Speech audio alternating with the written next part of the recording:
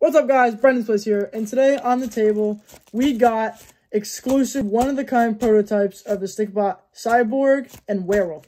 There are three different types of these. So there's a blue set, there's a metallic set, and there is a brown set.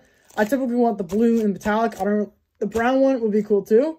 It's just that like the werewolf's already brown. It's a different shade of brown, but like I want the blue one and the metallic one over the brown. But we'll see what you get. I'm still happy. And I'll be right back after I open this package. Alright guys, so I opened the package and let's see what we got in here.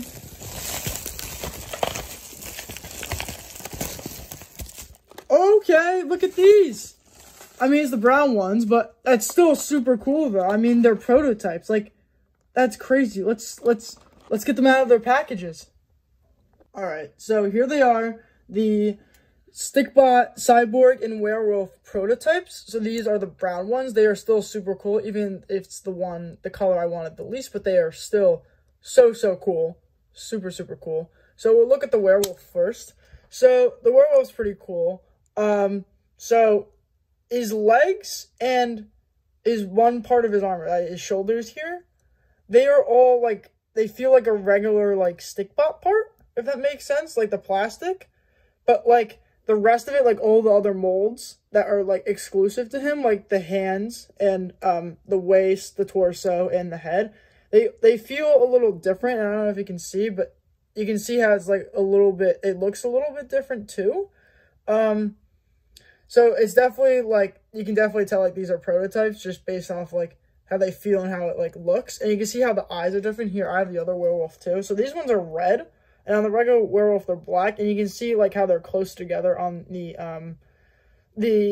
official werewolf, but on these ones they're farther apart.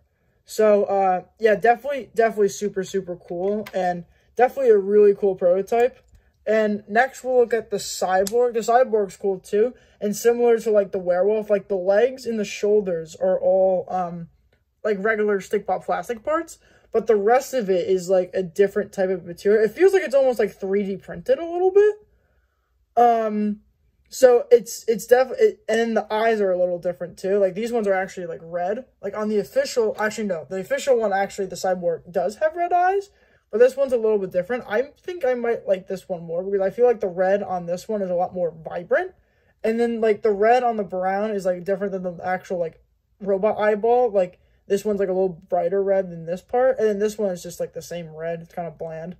So I kind of like the prototype better for the Cyborg.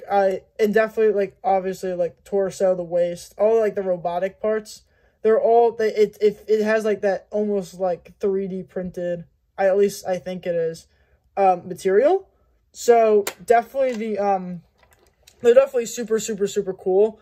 And hopefully I got this through the Halloween Stikbot contest. So hopefully in the future they do more stuff like this where they like give out prizes for like the prototypes for more Stikbot designs they come up with in the future.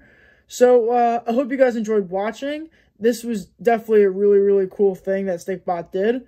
And yeah, and you'll definitely see these guys in videos in the future. Definitely want to do that. And see you guys later. Thanks for watching. Bye.